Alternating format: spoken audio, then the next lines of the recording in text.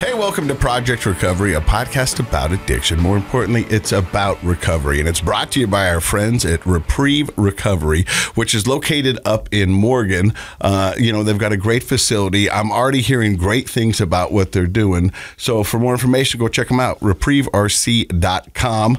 It's an all-female facility. Yeah, eight beds, 8 to 12, I believe. I think that's better. I think that less distraction. Well, you know what? Okay, so the one I went to was a co-ed. Yeah. And I understand it because I think sometimes, depending on your addiction and your trauma, that might be a safer space. But I also think that we live in a world that's co-ed. So you've got to figure out a way to coexist. So it just depends on your level of need and what you feel comfortable with. And so I can see the positives and the negatives in both. Well said. Dr. Matt, was interesting. What's that? You walked in. Yeah. You did what you normally do. You introduced yourself to the guests. Yeah. You went to the lovely Tia, who we're going to hear from in just a bit. Yep. And then you shook Riley's hand. I shook Tia's hand. I know, but you shook Riley's hand. Yeah. Do you not remember meeting Riley? I did. He said, "I'm Riley." And I said, "Hey." Do you know Riley has been a guest on this podcast before? But here's the deal. I thought you looked familiar, but here's the deal. I didn't recognize him either. I ran into him at the gym yesterday morning. Oh, geez. And he came up and introduced himself. And I didn't recognize him either? Well, then I saw him. I was like, oh, my gosh, that's Riley. Let me put this visual in your head. There once was a menacing man who walked around Ogden who had knives hanging from ropes. Oh, you don't Riley. look the same. Yeah. You don't look the same. Lost some weight. Yes, you've lost a lot of weight. Yeah. You did look familiar, though. Yeah. And we're from Morgan, right? So. Yeah, exactly. Oh, my gosh. Right. So I'm embarrassed. I'm sorry. No, don't be embarrassed because I was taken back too. And I was like, holy cow, Riley, let's get you in on the podcast and let's talk about the wonderful things you were doing. You set me up. I did. And right before you came in, I go, this is what we're going to do. And then you came in and you introduced yourself to Riley and he looked at me, he's like, we got him. And I was like, yeah, we got him. So Riley, what have you been up to, my man? That's a good joke. I like it. Since the last time I've been here? Yeah.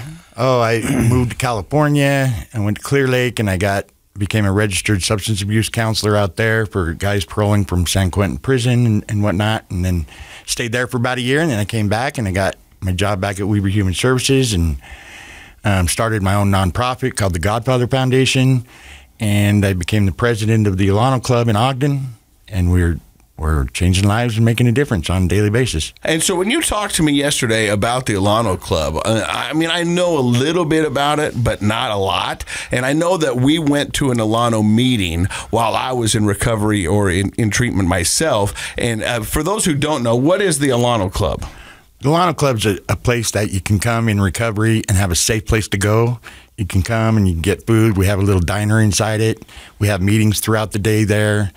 All meetings. Yeah, and you have to pay, right? Well, to be a member, it's $12 a month to be a member.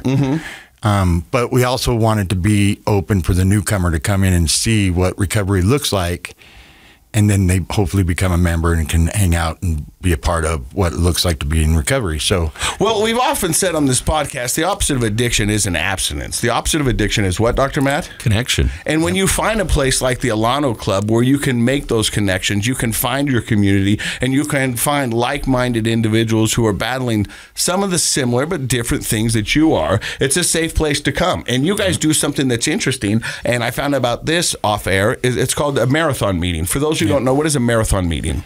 A marathon meeting we usually do during the holidays, where it's one meeting after another for the whole day. So because it's so heightened at that time, and a lot of people need to be able to find holidays the meeting. can be really tough. So really at stressful. any given point throughout that day, you can go in there and find a meeting. Oh, that's great. And so the Alano has one in Ogden, one in Bountiful, 2 in Salt Lake. Yep. And it's just kind of a cool place to go. Yeah, it's really cool. You can come there. We have a fund there that we call Turn the Page, that if you can't afford your breakfast or your dinner, we donate to that, and we can help somebody that's freshly new and off the streets to get them breakfast or dinner, and they can sit down at a meeting. We do a morning meeting at 7 a.m. every morning, and big book study, and we just talk recovery. It's interesting you bring up the big book because you said there's kind of a tie-in with the big book and Alano, although it doesn't specifically mention the Alano Club. Right. You're understanding that this is what it is. Yeah, so there's a story in the big book that tells about a guy that got here to Ogden and ended up at a club and ended up at a camp up where I went. Valley Camp. Yep. And it's in the big book, right? It's one of the stories in the back of the big book. And so it has a lot of history. We're celebrating its 77th year, and we almost had to close the doors a little while back because it was just it just wasn't, people weren't coming. So I took over, Tia and I took over, and we opened up the diner till 8 o'clock at night. We started, because I'm kind of a chef, and I started doing dinner specials every night, and we started doing breakfast specials, and we started doing prime rib dinners, and it's blowing up now. We have all kinds of different groups to come and do their so you got the Sober Riders motorcycle group. Yeah, Sober Riders come and do their stuff there sometimes. We got SJS that comes and does their fundraising there. We do fundraising for the Godfather Foundation. You know, we do like yard sales once a week or a couple times a month, really. But so let me ask you this: how long have you been sober now? 7. I just celebrated 7 years, May 5th. Congratulations! Yeah, thank you. How has life changed for you in those 7 years? Oh, well, 7 years ago, I was hiding behind a dumpster, sticking a needle in my arm, trying to find a dime to get a bottle, living on the streets of Ogden. I had nowhere to go. Everybody's done it. And then I became a peer support, if you guys remember, and started working in recovery. And then I just dedicated my life. So that's all I do all day, every day still, is I've service to others, to service to the newcomers, service to be helping somebody that are getting off the streets, help them get a job, help them. You know, and that's what the Godfather Foundation is to help people to, when they get a job and they start paying their child support, and it's so hard to pay your bills sometimes and pay your child support, and it's just, we want to be able to step in and help you not pay your child support, but help you meet your needs. Which is amazing to see how far you've come. Because if I remember anything from your story, one of the things I remember the most was you making shoes out of old couch cushions. Was that correct? Or was it shoes? What were you making your shoes out of? If I remember, you were living on the streets, yeah, and you were making your own shoes because you were using whatever you could to keep warm at night. Yeah, I'd strap on whatever I could, but you know, my shoes didn't ever come off, right? I mean, unless I went to jail, I'd have my shoes on for a month at a time, right? And so they'd get worn out, and I'd just put bags on them or whatever. But I was so busy trying to just run amok and thinking I was so cool on the streets with my swords and my knives and my leather jackets and thinking I was. Didn't you have a business card that you put in people's? Jimmy Ray's Collective Services. Yep. And I'd put it on the door, and I'd be coming back. You're an entrepreneur. Yeah, and I still am. Still am. Yeah. Yeah. I love it. It's just about being of service to others. So that's one of the things, Casey, that I think I benefit more. Like, I have an emotional boost every week when I come in here. And I think I've thought about that. Like, why is it? I mean, obviously we are talking to people like yourselves who are in recovery and they're always doing it. It's the service part. Like, being around people that have dedicated their new life, their sober life to service, it's unbelievable. And people, the rest of the world doesn't think about service all the time, but people in recovery, I think, are doing service every day. And it is just so great. Somebody once said on the podcast, I can't remember who it was, but they said, if I worry about somebody else, I can't worry about myself. Yep. How true is that? And so if I make that the focus of my day-to-day actions, then I don't have any time to play the victim and feel bad for myself. If I'm out there helping others, then, karma's huge in the recovery world. Definitely. And so if you put it out there, it'll come back to you. Yeah, I love that. Well, if you do the next right thing, the next right thing's going to do you. And there's truly nothing better than sitting down with somebody that's just coming off the streets at the Alana Club or first time meeting, and you give them a really nice meal.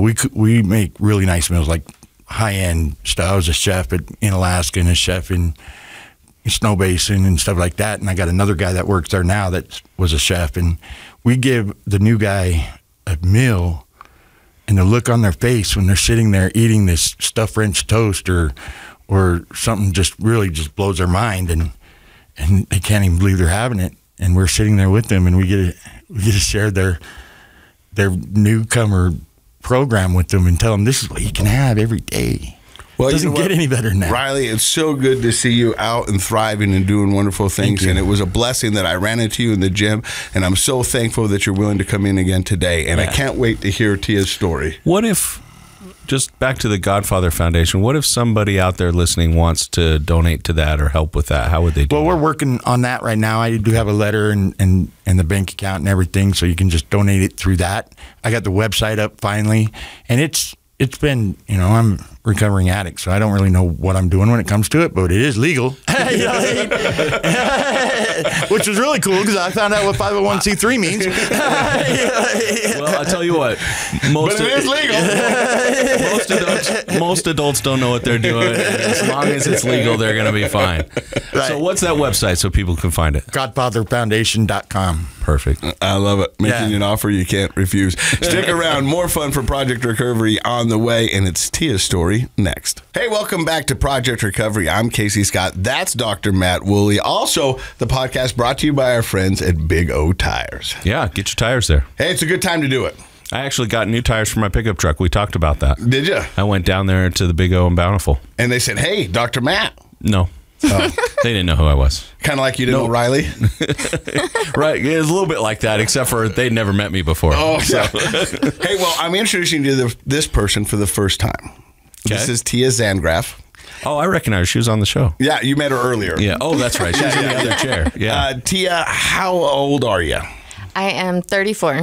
How long have you been sober? I just got 2 years, June 22nd. Congratulations. That's awesome. Thank you. And we heard another saying while the mics were off, and it was, if you're scared, do it scared. That's what we're trying to do here. And so when you first found out you were going to come on the podcast, it was a little scary. Mm-hmm. What part of it's scary for you? I guess just putting myself out there and putting my story out there for everybody to see. So you ready? We're going to do it. So where does the story of Tia begin? The very beginning. Sure. I think, and maybe people will find this interesting. We always feel like it's important to find out where you came from and where you started so people can get a better idea of your childhood and maybe things that shaped or things that people can relate to. So, yeah, let's start at the beginning. Definitely. So I grew up in Ogden, Utah. I've been there my whole life. I come from a long line of drug addicts, alcoholics. My family's very small. But growing up, we always, my mom was in her addiction and was using all the time. And so it was just pretty much me and my brother. Now, I want to stop you there because, I come from a long line of addicts and alcoholics. Mm-hmm. At what age do you think you realized that your parents were different than other parents? Well, at 8 years old, I wrote in my journal that I thought my mom sold drugs and my uncle had found it. So pretty young. And so what was your childhood? You said a lot of times it was just you and your brother. Did you feel like it was just you and your brother against the world? Well, I felt like it was me against the world. My brother is Down syndrome, and so any attention that we did get, I felt like it was all for him. Mm-hmm. I felt like he was the favorite and the one that was most loved, and so that really, it affected me in a lot of ways, especially as I got older. So with a parent who's using and a brother with special needs, that might have been a lonely way to grow up.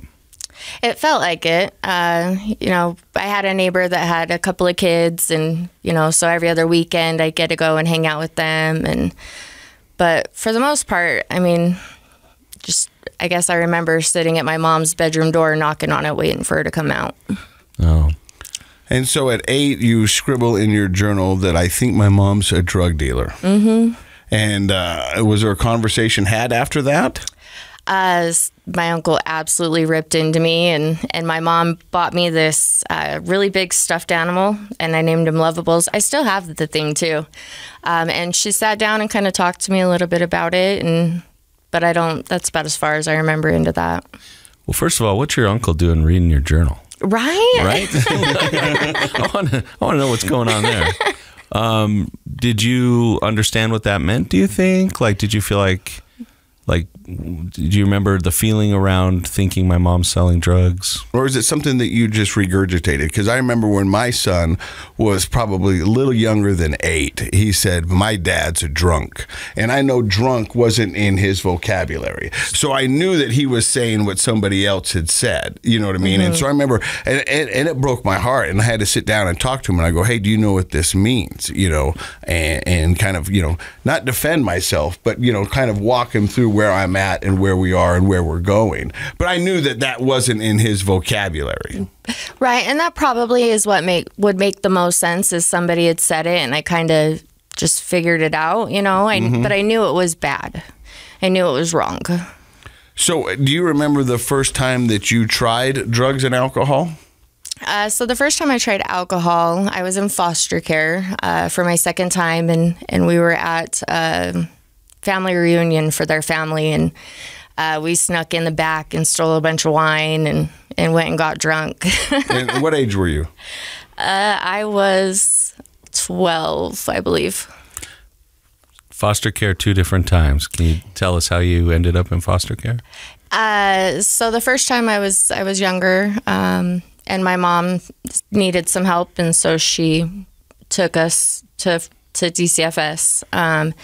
And then the second time was for the drug use and some people that had been around that shouldn't have been. Okay. And so at 12, you guys do what, I not a lot, but some kids do, are inquisitive about alcohol, sneak in the back door, try some wine. Yeah. Now, the thing that I'm interested in is we've had a lot of people who have sat in that chair where you're sitting right there and kind of described the feeling the first time they tried drugs or alcohol. Do you remember a feeling change in the body? Not at that time. When I was 14, the first time I smoked weed, I absolutely remember it that time, and I loved that out of control feeling.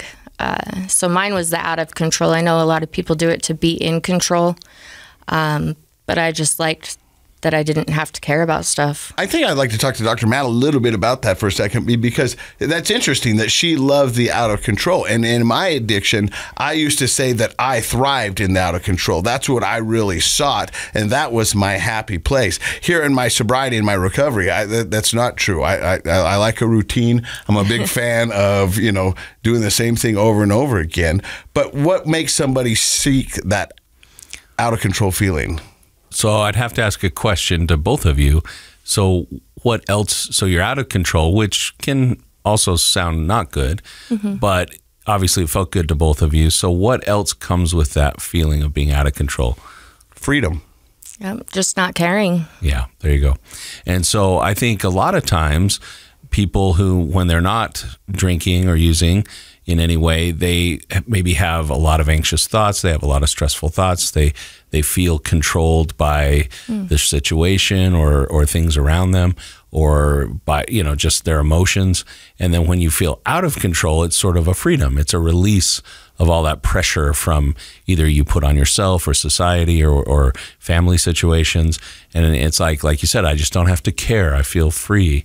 And I think for you, Casey, like in your job, how did that feeling, you know, how did it work for you? I know we say things work till they don't, but like, it gave me notoriety, it gave me accolades, and it was almost appreciated. I feel like it was kind of expected and sort of magnifying the qualities you already had. Like it was a little bit easier to just be your fun self. It gave me the license to try things that I felt inside me. You know, does that make sense? Yeah, like, I mean, it kind of takes the governor off your behavior. Yeah, right? You know what I mean? And then I could start to hone those things that people liked and disliked, and be able to figure out where I wanted to take it. Yeah, up until they tossed you out. Yeah. And they did toss me out multiple times. No, I know. And that's the thing that's the deception of that experience is, you know, when you're first drinking for the night or first using for the night and you're just barely into it, it does feel like, oh,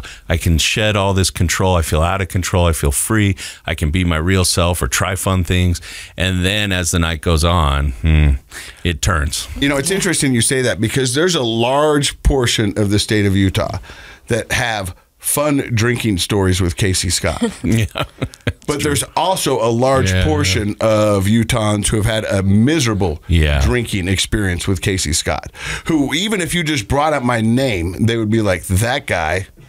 And I think you've mentioned on the show, or to me at least, that there are so many great people who've been forgiving of you, now that, you know, but there's still some that aren't. And that's okay. Yeah, and it is. I know you're truly okay with that. Yeah, it's like, I can't change your mind. Their experience probably was pretty bad. Yeah. Pretty negative. So at 14, you tried marijuana and you said you really, really liked it. Oh, yeah, definitely. And pretty much it was on from there.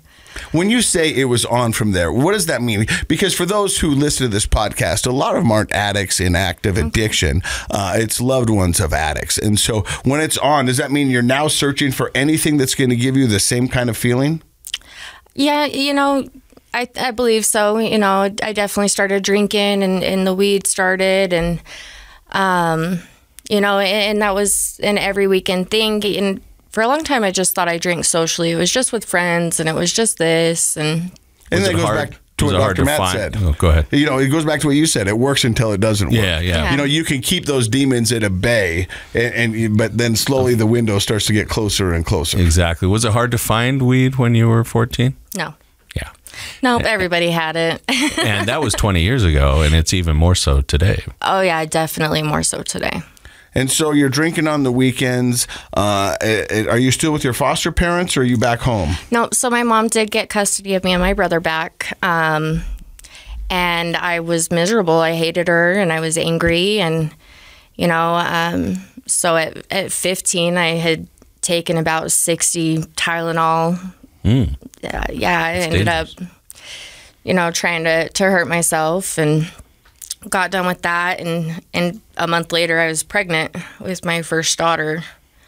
At what age? At 15. I had her at 16, and 2 months after she was born, she had passed away. So I was a child trying to raise a child, bearing a child, right? And so, oh my goodness, and losing a child. And can you talk about what caused her to pass away? It was SIDS. Okay, yeah. Yeah. Oh, I'm sorry for your loss. That's a hard thing for even a mature, well-supported adult to manage. Right. Did you get any help with your grief? No. Nope. Pretty much just started using cocaine and starting to do the party thing again, you know, ecstasy and meth. And so it just kind of started, started it more, you know. So by the time you were 16... you had gotten pregnant, had a suicide attempt, gotten pregnant, lost a child, and were now doing pretty much all the hard drugs that you could find. Yeah. Yep, pretty much. That's a lot for anybody, especially somebody at a young age of 16. Yeah. And so, like, I'm not a psychiatrist or a therapist, but it sounds like it escalated your use. Definitely. And was that... you trying to escape or numb or run from the pain, or was there a thought process that went into it? I definitely just wanted it to go away. You know, that pain obviously it's not something that's ever going to go away, but for many years I had blamed myself. And I ran with it, you know, I didn't want to feel it. I wanted it to go away. Just anything to help. You know, it's interesting, Matt, because for an addict, and I can speak because I am one, a lot of times what addicts are looking for is an excuse or a free pass. And I'm not saying that's what that is, but you know what I mean? It's like, hey, this has happened to me, so what did you think I was going to do? Mm-hmm. You know what I mean? I didn't have any counseling. I didn't have any of the tools. Human beings are good at justifying our behaviors, right? And I mean, that's some real trauma that you're describing. Trauma starting in, even if your household wasn't super functional, being taken to foster care is traumatic. And like you said, you were angry at your mom, and you probably had some pretty conflictual feelings about, you know, she's my mom, I love her. She's my mom, I hate her, you know, and that kind of trauma from foster care, from the child, losing the child, that's a lot to try to manage, even with a lot of support. But on your own, I mean, at 16, I had a hard time getting up and going to school on time. And That was about all I had to worry about. And, you know, there's so many young people out there with real trauma, big T trauma in their lives. And it makes sense that we would want to escape that. Any person wouldn't want to feel those feelings. So I think it's probably a desperate need to feel better. Yeah. And then after a while, once an addiction kicks in, it might also be a rock solid reason or excuse to continue, because she can sit here, Casey, and honestly say to Matt Woolley, you don't know what I've been through. And the answer is absolutely, I do not. So, Tia, how long are you running and gunning for? So I ended up pregnant again, right? Not even a year later. And I got through that pregnancy, and I did really well for the first 2 months. And then as soon as that my second daughter hit 2 months, I started getting high. And I did that for about another year. You know, I was just doing meth and drinking and partying. And then when she was about 10 months old, I started doing heroin. And that lasted about 3 weeks, and she was taken away from me because I couldn't wake up to her crying.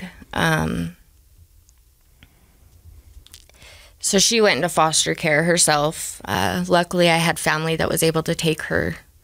And that was the first time I went to the women's retreat. I was able to get into family drug court, and you know, I jumped through all the hoops and did all the things that they asked. But I was still drinking on the weekends because I wasn't an alcoholic, right? So let me ask you, because you say, you know, I did all the things they asked. I jumped through all the hoops. Mm-hmm. Did you go into it with the mindset that I've just got to get through this, or I want to change? Does that make sense? Oh, I just wanted to get through it. I had no desire to change anything, really. I just wanted to get my kid back and show face and make it look pretty. And, you know, the day I graduated, I was getting high again. So the day you graduate, you're getting high again. How old are you by this time? I was 21. And how long did you keep that going for? I went on for another 4 years. You know, and crappy relationship after crappy relationship, right? And ended up pregnant with my third daughter. I used through that whole pregnancy. A lot of guilt and a lot of shame that comes with that. Her father had ended up going to prison when I was about 6 months pregnant. And so there's just a lot of, you know what I mean, just trying to make it feel okay, I guess. It was a tough time. Ended up in a really crappy relationship again, you know, very abusive. In my eyes, he attempted to try and kill me a couple of times, you know, and, you know, and I did that until it was about 2014. I think I was 24. I wanted help. You know, my mom had actually taken my kids to DCFS. So that was their second time going in, right? My second time for my oldest daughter, which she was 5. And that was the first time I wanted to do something to change. So I went to Tranquility House. You know, I got kicked out. I left, but I kept going back, just trying to grasp it, any part of it. And I did really well. But I still didn't have that belief that I was an alcoholic. I thought I could drink. You know, I thought I could drink. Could do it on the weekends. I could do it socially. I never did it by myself. Like all these excuses that we make, you know. Mm-hmm. So you kept the hard drugs away. Yep, I kept them away for about 7 years. And in that 7 years, did you have some success? Did you get your kids back? And life seemed pretty good? Yeah, I got my kids back. We got back into a place. I was working and things seemed all right. But I was drinking on the weekends and partying, of course, and, you know, just doing really stupid stuff, jumping out of cars, going 70 miles an hour, walking into people's houses and just sitting down while I'm drunk and just putting myself in some very, very unsafe situations. Sure. And so then how does that end? That ended with a needle in my arm. I got drunk and wanted I went back to my kids' dad, and I wanted him to love me, right? He's getting high, and I wanted him to love me, and I thought that would be the best way to do it. And that didn't end so well. No, it ended up great. Here we are. So walk me through that. Did you have a rock bottom? I mean, because I'm listening to your story, Tia, and you're a beautiful young lady, and you've lived a life that, like Dr. Matt says, I can't even understand. But what's great is that you're here today to tell your story. But where did it turn around for you? So we did that for about 3 years. I started shooting dope and started doing heroin, fentanyl.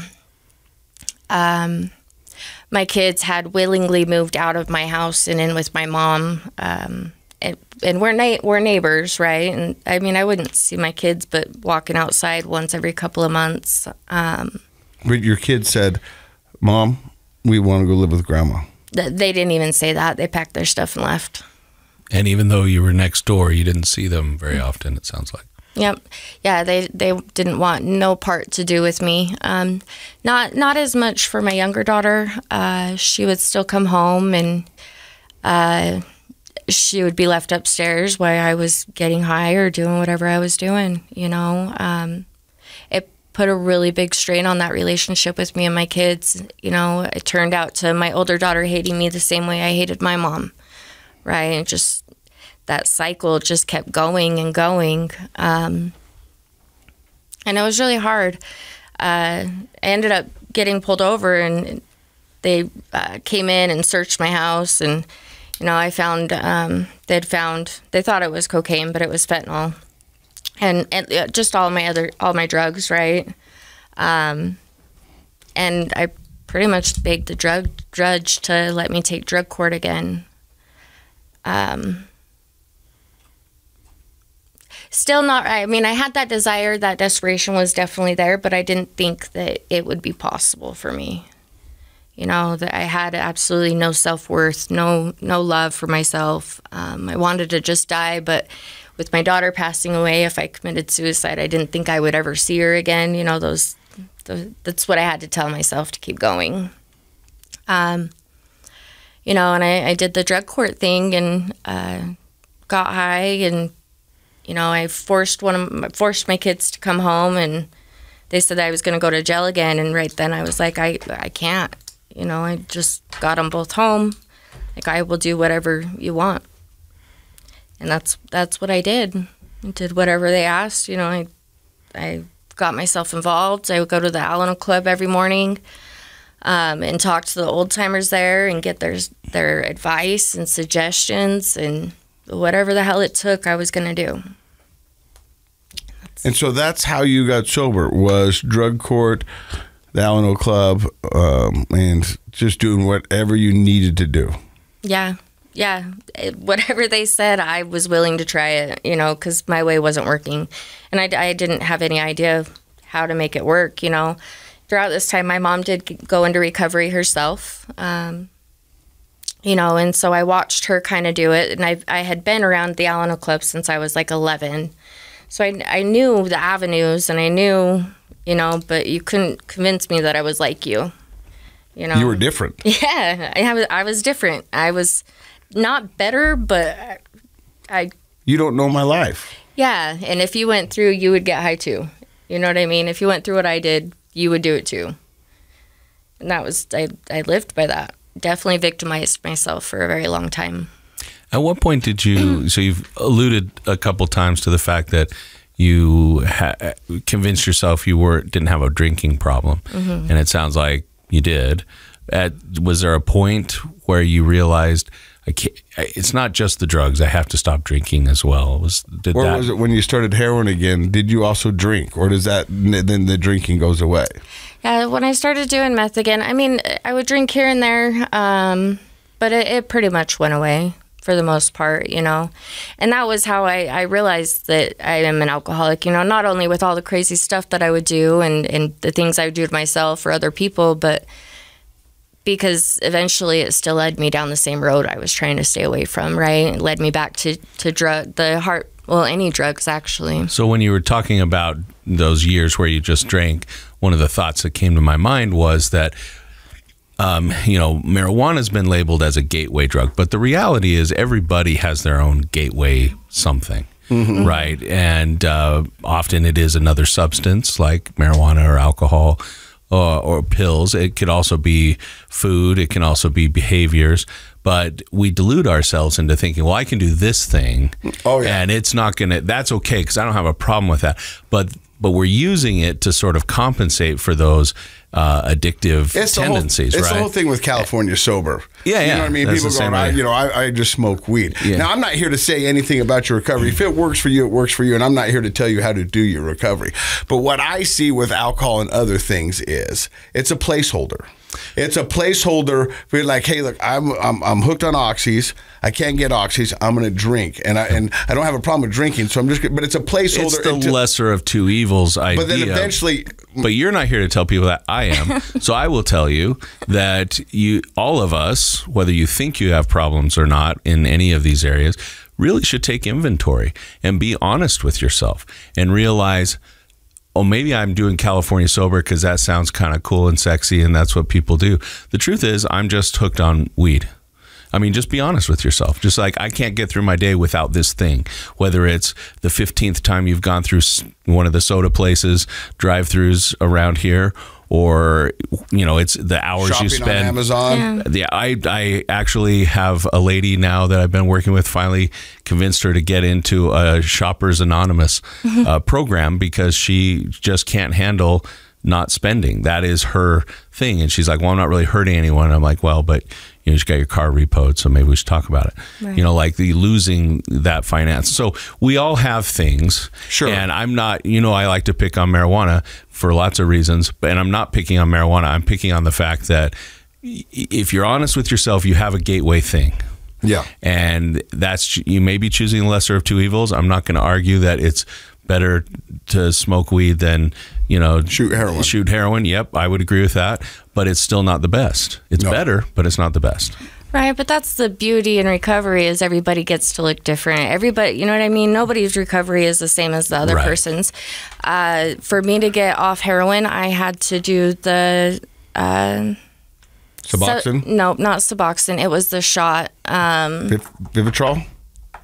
Sublocade shot. Okay. And I had to do that for about 7 months for me to be able to, get it, That's a great avenue to get sober, I think. Yeah, and it was something that I needed to do for myself, Does everybody have to do it that way? No. And that's why I love recovery. And will it work for everybody? No. Yeah.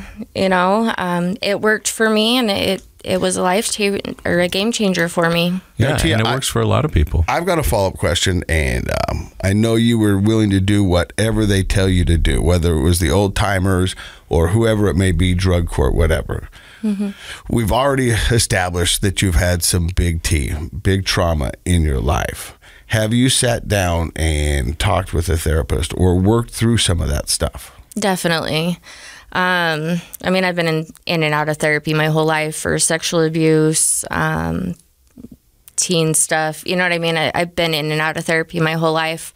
But this time when I was in drug court, I really focused on myself, my self-worth, loving myself, just learning what boundaries are and how to set them, what I'm willing to give and take, because if you gave me the right attention and told me you loved me, then I would do whatever it took to keep you there. I just want to feel love, like most people do.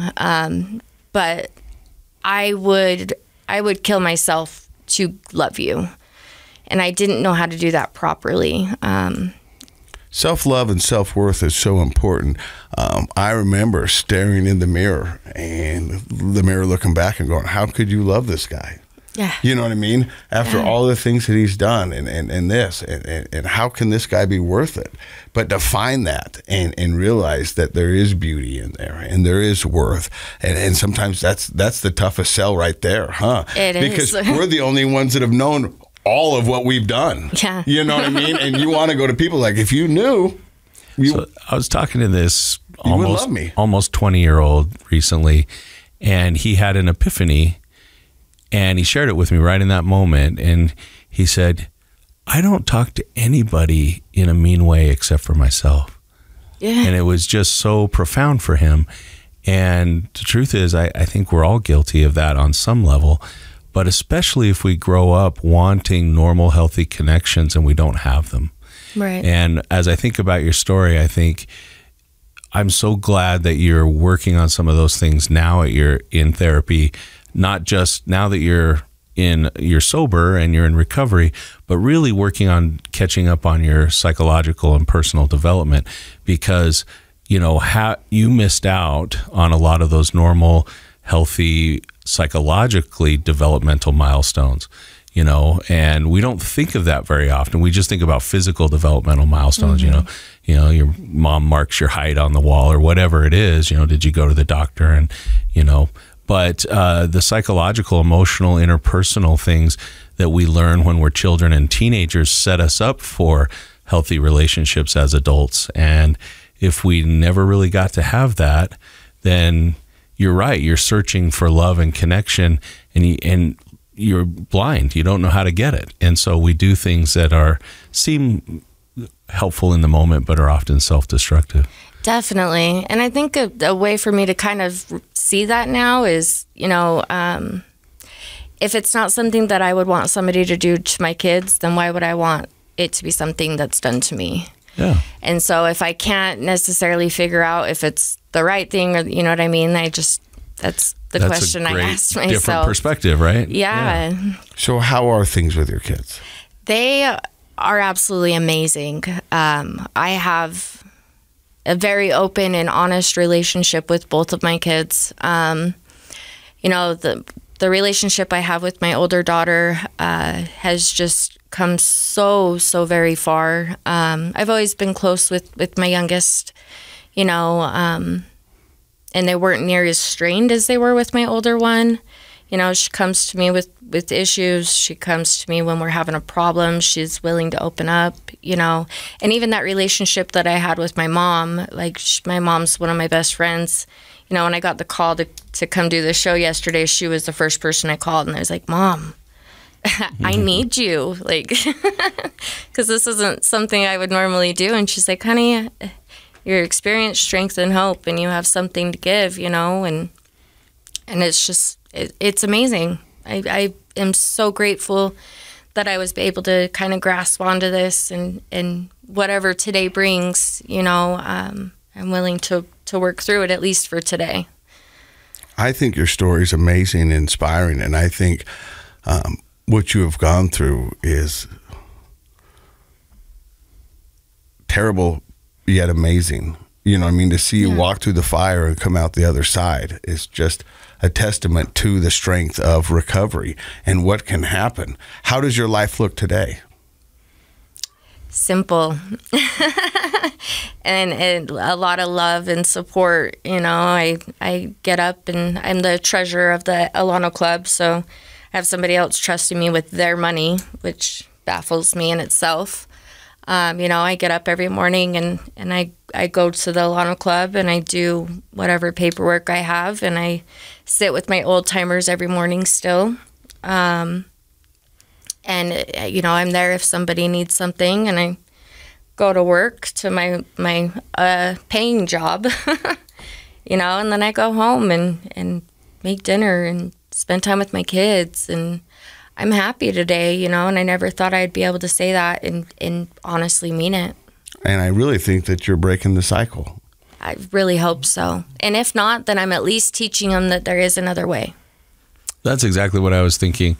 In fact, I saw a meme, so I thought of you, Casey. Yeah. And it had like a broken chain, and it talked about, the meme said something to the effect of, intergenerational trauma can be broken by you, or something like that. Oh. And that was what came to my mind when it's like, now these girls have a mother and a grandmother in their lives who are healthy, sober, and modeling a life of recovery, happiness, consistency. Mom gets up every morning, mom comes home every day and makes dinner, and these kinds of things. And the grandchildren and the people you'll never know are benefiting in the future from what you and your mom have done now. And hopefully that's something to think about, that is beyond a power. It's like the person who plants a tree they're never going to sit under, right? Right. And it's that idea of like, future generations will be likely so much better off because of what you and your mom are doing now. That is beautiful. Gave me all kinds of chills. Well, Tia, you are beautiful, and thank you for stopping by and sharing your story. I know it's going to help so many people out there. If people want more information, of course, we'll have a link underneath here for the Alano Club in Ogden. Congratulations on celebrating 77 years. If you don't know the Alano Club, look them up and find one in your neighborhood. It's an amazing place that's doing wonderful What'd you call them? The Country Club for Addicts. For Addicts. I love that. Yeah. Yes. Come there and hang out. I don't think they have a golf course.